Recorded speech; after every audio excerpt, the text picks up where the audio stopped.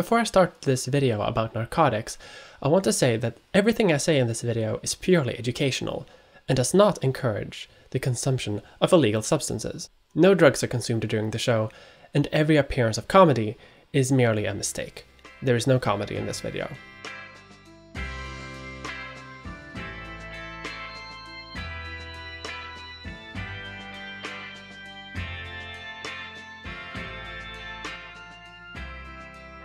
The war on drugs is a term that was popularized in 1971 after a press conference by US President and human Richard Nixon. He declared drug abuse to be public enemy number one and announced a new initiative to tackle the drug problem more effectively.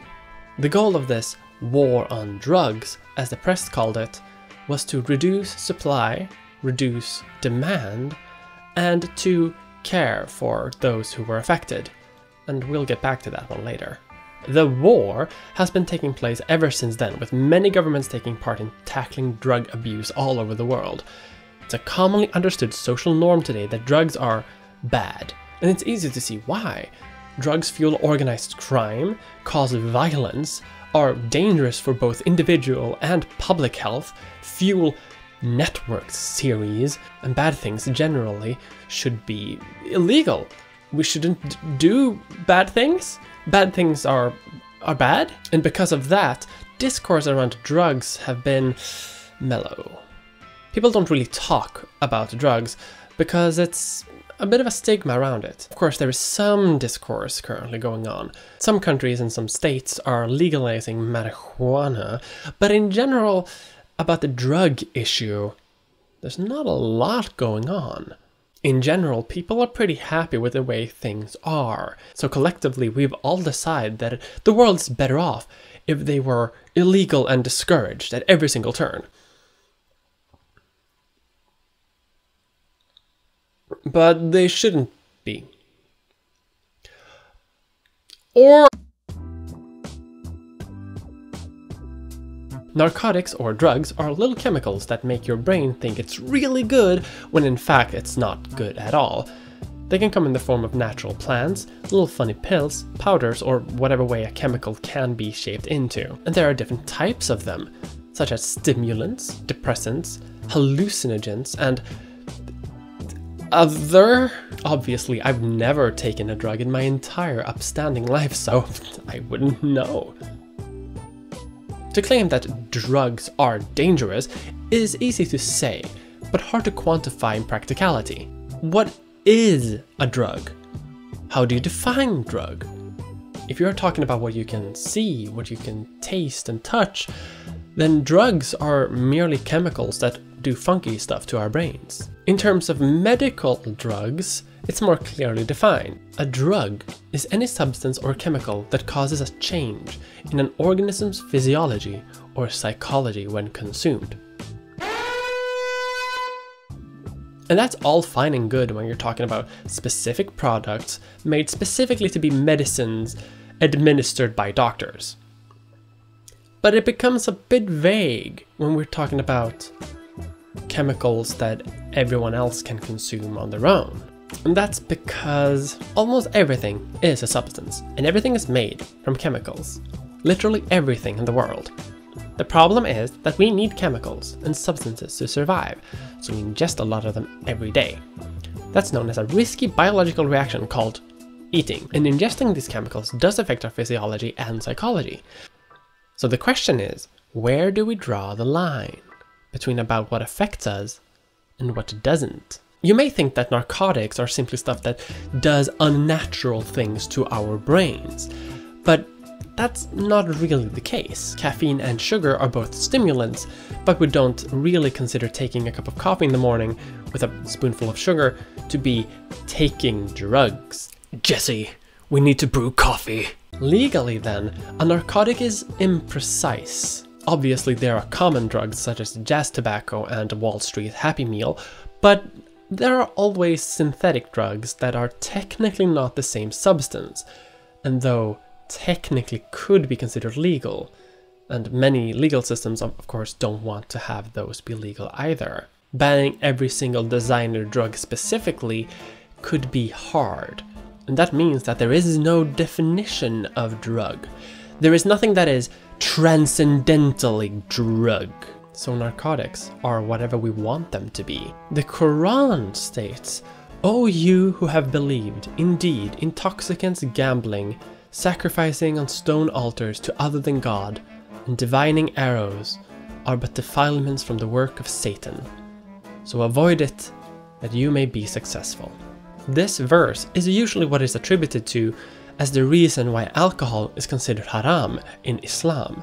However, intoxicant is weird, right? And this has led to not only alcohol being banned, but also, sometimes in history, coffee. And sometimes not. And that's simply depending on what people want it to mean. Because caffeine is technically a stimulant, and so you could interpret coffee to be an intoxicant if you wanted to, but most people didn't want to. So many people claim then that narcotics are simply substances that are dangerous and addictive, and those are the ones that are illegal. But most of the world is pretty okay with drinking alcohol and smoking cigarettes. Both of these things are incredibly addictive, and they also pose significant public health risks. But they are legal, and we don't consider them drugs. And so it's not just in the law where the term narcotic is non-specific and vague. It's in our language and in our public consciousness as well. That's why some people now might be more okay with legalizing marijuana, but might not be okay with legalizing heroin, for example. Generally, this is also the best way of kind of enforcing these types of rules if you want to crack down on illegal substances. No one can get around your definition if your definition means whatever you want it to be. Generally, the goal of a legal system is to be fair, to maintain laws and to maintain a just society. And we live in a society. And society really likes it when we act normal and productive. Society does not like it when we take substances that make us not that. The vague definition of narcotic, then, can mean that drug enforcement agencies can both crack down on traditional types of narcotics, but also everything else that basically fulfills the same dark, hedonistic purpose. So the people who really get to decide what a narcotic is and isn't are politicians. So alcohol, well, it's been around for a long time. It would be hard to ban, so alcohol gets a free pass because it fits in with our normalized idea of what a society is. People drink, people smoke. These things are considered to be normal. And in recent decades, marijuana smoking is also sneaking its way into the public consciousness. It's becoming normalized. And so the argument for keeping it banned also goes away. But things like ecstasy, heroin, crack, not yet. Technically, modern drug laws could enforce things like nicotine and alcohol, and sometimes they do. But mostly that's not the way it's enforced, simply because we choose not to. And so it's not even the law that decides what is a narcotic, it's the enforcement of the law. But that begs the question, what does it even mean for something to be illegal in the first place? To say that something is illegal is usually a huge oversimplification, especially when it comes to complicated topics such as narcotics. When it comes to discussions about drugs and drug legalization, there is a very binary choice that's presented. Either something is illegal, and people get put in prison for it, and people are not allowed to have it, or it's legal, which means that people can smoke it, or use it, or boof it, or I don't know. But obviously the truth is that there is a huge gray area in between. Something could be illegal, but not enforced. Something could be decriminalized, so there is no regulation around it. And all of these scenarios carry with them very specific things that aren't necessarily beneficial for whoever you want to make it beneficial for. And even within terms like legalized and regulation, there's also a huge amount of variance. In America, you can go buy alcohol in a liquor store, I think basically whenever you want. From what I read about America, it seems like basically Mad Max. But in my country, alcohol is sold by the government. But most of these things are hypotheticals, things that could happen for many different narcotics in the future. The reality of the situation right now is that most things are illegal, but the way that's enforced is weird. If I wanted to, I could, by my entire volition, eat literal garbage. With the full support of the law, I could go out and drink sewer water if I wanted to. I could, I don't know why I would, but I could. I have the full legal authority to do that. In fact, there's almost nothing that I'm not allowed to eat, even if it would harm me or even kill me. But drugs. And because I am only hurting myself, the crime is basically victimless. I am responsible for my own actions after all. And if I choose to harm myself, the law has basically said that, well, I should be able to. Sure, you could legalize against people harming themselves, but that rarely works out too well. And if you did, you would be punishing someone for harming themselves, which seems counterproductive. But if I take a chemistry set, whip up some fancy chemicals and get high, I can go to prison for that, even if no one else is involved. And there is a clear indication that no one else was ever involved, and no money has transacted, no smuggling has taken place, no selling has taken place, no, I have not taken anyone else into that situation. I am still committing a crime. Advocates of drug prohibition would say that drugs are one of those things that make you out of control from yourself, and that you cannot be responsible for your own actions, which means that it's okay for the state to intervene on your behalf to save yourself from yourself. And there's an argument that sometimes this can hold up. Some people genuinely cannot be held responsible for their own actions because of things like addictions. But you're not taking someone and helping them to avoid harm or to reduce harm. When it comes to the law focuses on punishment more often than reducing harm. And honestly, doesn't it make even less sense to punish the people who are specifically not able to take care of themselves? Why are those people specifically supposed to be punished more than the people who can control it? More than people who have a choice to not do something? In many countries, it's illegal to sell narcotics to other people. And, you know, that kind of makes sense. In a lot of countries, it's also illegal to have drugs on you, which, okay. But in my country, it's even illegal to have taken drugs. As in, if a cop stops me and they notice that I'm high and I don't have any drugs on me, I haven't sold anything to anyone, nothing has happened, but I'm just high, I am still supposed to be punished for that. And not in a good way.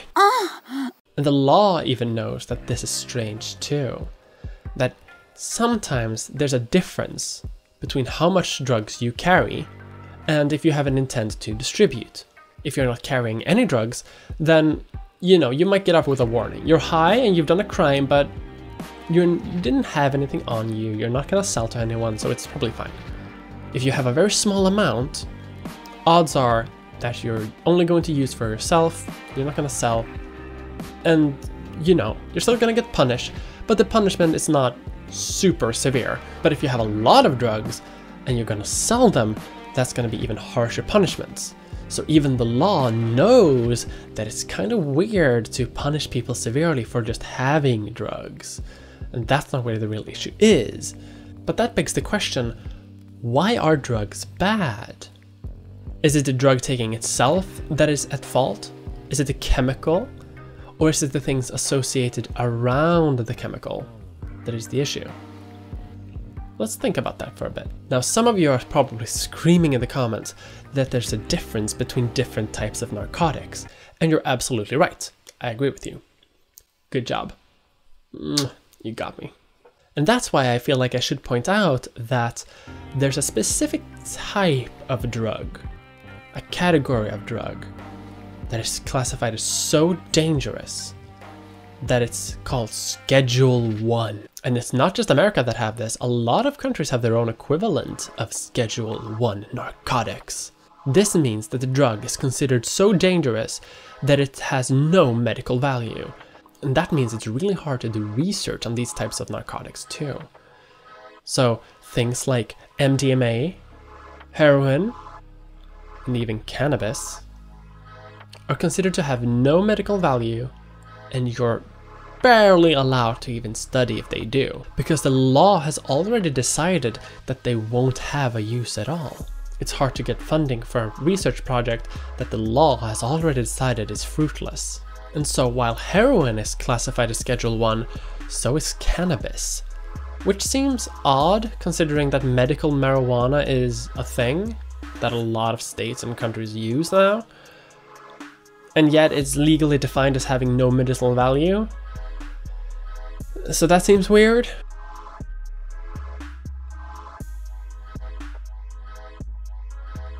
But there's also a difference in what illegal means from country to country. In both Sweden and the Netherlands, ecstasy is illegal.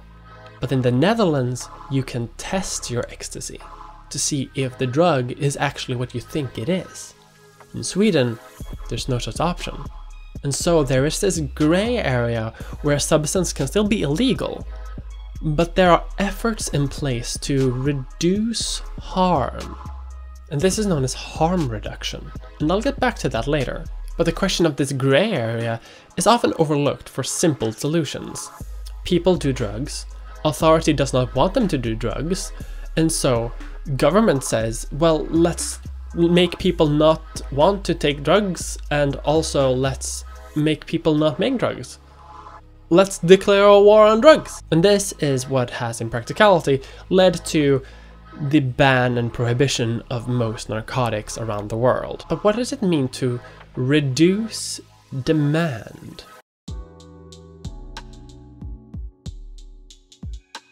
Demand reduction efforts usually rely on making people not want to do drugs. They want to make drugs as unattractive as an option as possible, educating around drugs, the literal threat of police, the withdrawal of any social support if drugs are in any way involved, and of course many other efforts to make drugs as unattractive as possible. It is assumed that drugs are more common in areas with high poverty and among marginalized groups. And while a lot of people attribute that to poverty alone, meaning that you can make money selling drugs and that increases the supply and that makes it more around, and if there's drugs around you might as well take some, and there you go, people take drugs in poor areas. But that's not the full answer. While it is true that drug laws are more enforced in marginalized communities, every strata in society takes drugs. It's even a running joke in a lot of media that Wall Street execs take cocaine. Drugs are a pretty universal experience, albeit not super common because of its illegality. So if every strata in society does drugs, then what is the reason why people start doing them? The answer that a lot of anti-drug enforcement agencies claim is addiction. You do drugs, you become addicted, and then you keep doing drugs to survive. But that's not at all the case for the majority of drug users.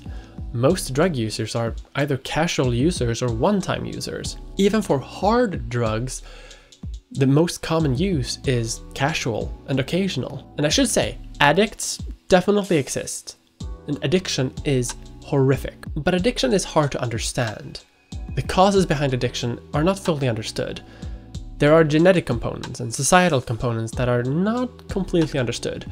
Not everyone that takes a drug is going to become an addict, but addiction only answers the question about why people keep using drugs. It doesn't answer the question about why people take drugs in the first place. And honestly, the answer is because it's fun. I've heard. But also, it's an escape. Drugs can fill a function of self-medication. Imagine you have anxiety, and therapy doesn't work. You've tried anti-anxiety pills and they don't work either. And then you suffer from this. But then someone tells you that they have a pill that is going to make all your anxiety go away, even for just a couple of hours. Wouldn't you do it? And for the first time in years, all the background anxiety just goes away. And then you have a moment of clarity, because this means that you can examine your own mind without having anxiety about it. And for the first time in maybe decades, you get to examine your own mind without the background anxiety of the universe that so many of us deal with. Or you dance and have a really good time in clubs. Either or. I wouldn't know! And sure, it's not good to do it. It's not logical to take drugs, but humans are not logical creatures. Sure, it's probably not healthy for me to down a bottle of Fireball every single time one of my videos underperforms, but do I do it anyway? You bet your ass I am. There is a movement of mental health professionals trying to get MDMA more available as a therapeutic drug.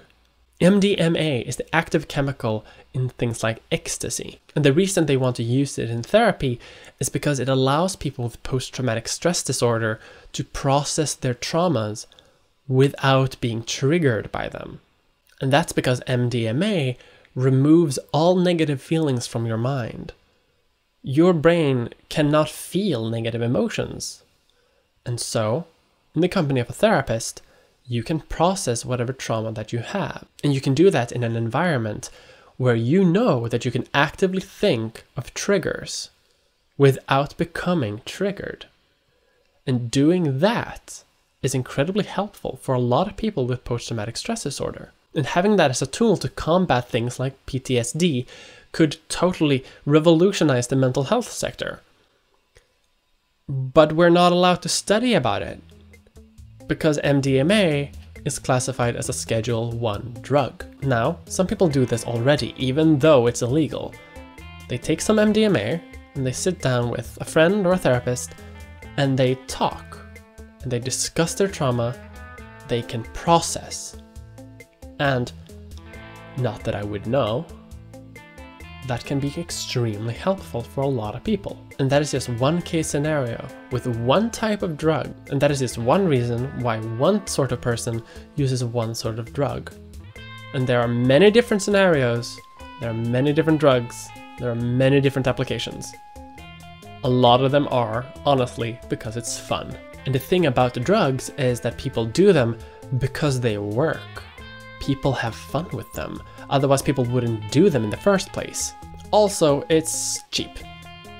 It is just a fact that drugs are a lot cheaper than a lot of the alternatives that are legal. In a UK government drug survey, alcohol in bars ranked dead last in value for money. And alcohol in general was beaten out by LSD, MDMA, cannabis. Alcohol, the fully legal alternative, just isn't worth it to a lot of people. Especially considering that alcohol, as we've mentioned, is incredibly dangerous. So despite several decades of government telling people that drugs are bad, drugs will kill you, and drugs aren't good anyway, it hasn't really worked. People still take drugs for all sorts of reasons. And there's also the fact that a lot of people use narcotics for the same reason that a lot of people use alcohol. It's fun, it's sometimes a social experience, but also sometimes as a way to cope. A lot of people simply do not have the opportunity to have the sort of social escape from society that sometimes you need. And so drugs can fill that avenue. So some people take drugs to cope, and it's not good. But again, oh, Fireball, help me. So governments know that this doesn't always work. And that's why they also work with supply reduction. The history of drug enforcement actually dates back a little bit earlier than Dick Nixon. Modern drug laws really came into full modern fruition when people started to legislate against the most dangerous drug of all: alcohol. In the olden times, alcohol was basically the narcotic of choice for basically everyone in society. If you felt bad, you drank. If you had a meal, you drank If you were alive, you drank. People drank so much in the past. A lack of regulation, economic crisis, extreme wealth inequality, all basically meant that a lot of people felt hopeless and had one way to cope with that. And I should mention, alcohol was a huge social problem. Alcohol was consumed on a truly mind-boggling level, and alcohol abuse was one of the most major public health crises in history. So between 1920 and 1933, America did this little experiment where they tried to just ban it.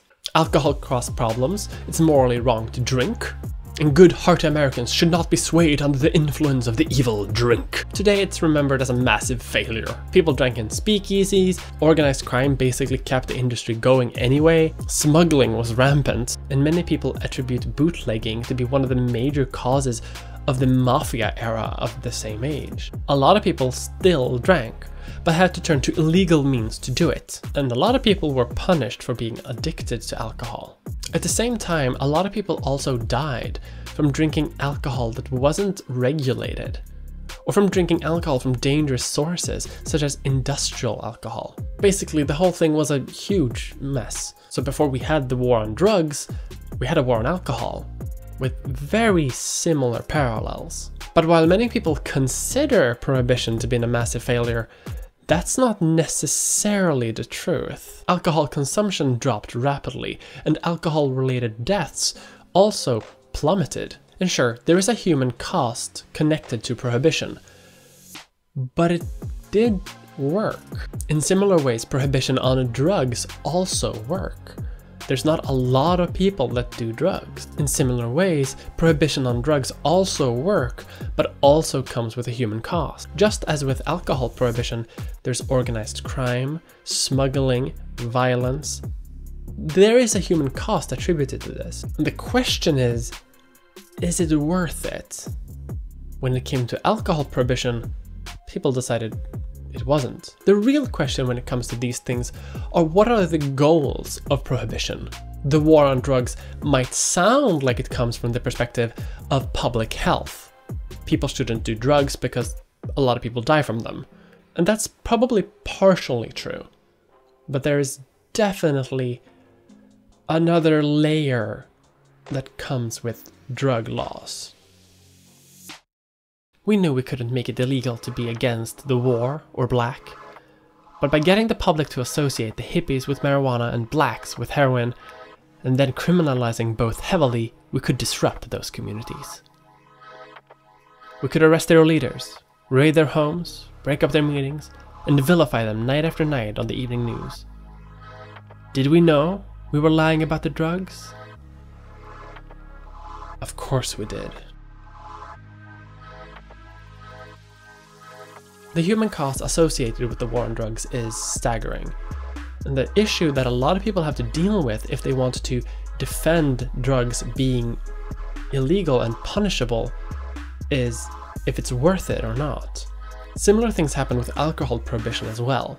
Sometimes drug enforcement agencies look less as if they care about public health and more as if they care about suppressing minorities. Fighting drug lords is one thing, but putting thousands and thousands of people in prison for decades, that's another. After alcohol prohibition, a lot of governments realized that the cost was too great. Alcohol couldn't be totally controlled and totally banned. So a lot of countries came up with their own solutions of dealing with it. People wanted to drink, and it was easier and more profitable for governments to simply allow them to. This is the point where a lot of people would argue that many narcotics should be brought under similar control. They should be controlled substances that people can still take part of, but under controlled circumstances, and that can be regulated. If powerful drugs could be brought under government control, then that could undercut criminal funding, it would make drugs safer, and perhaps the drug could be used as a medicine rather than as a narcotic, as is the case with cannabis. But there is a problem with that analogy.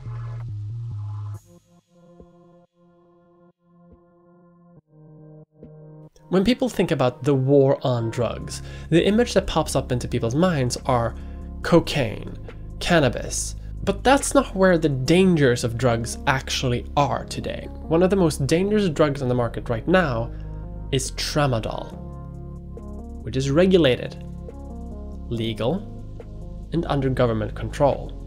It's an opiate that's supposed to be used as a pain medication, and it's supposed to be prescribed by doctors to people who definitely need it.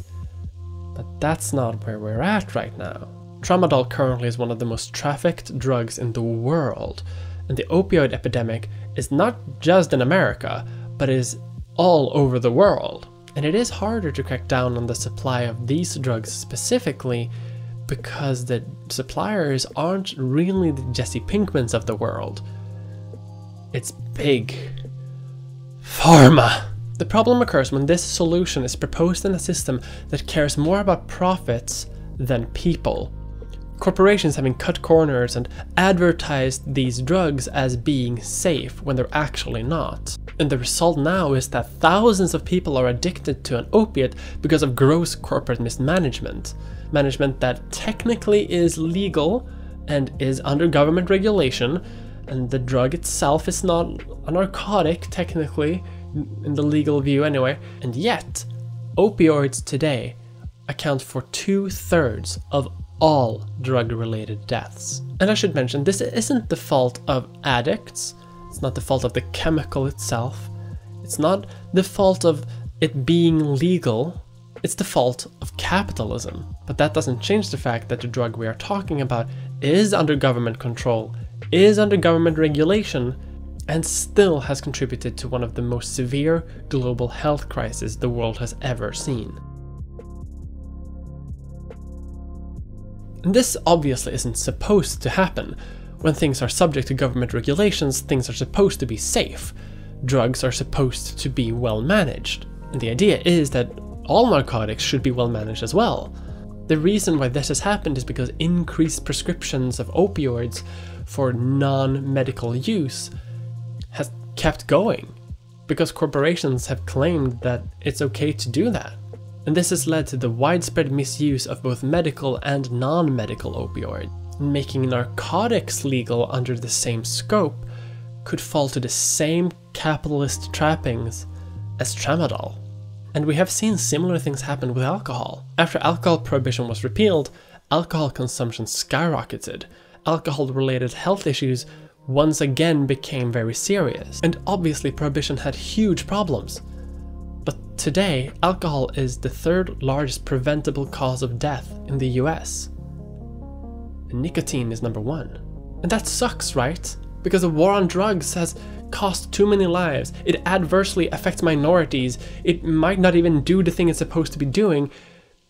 But the alternative might be also bad, but in different ways.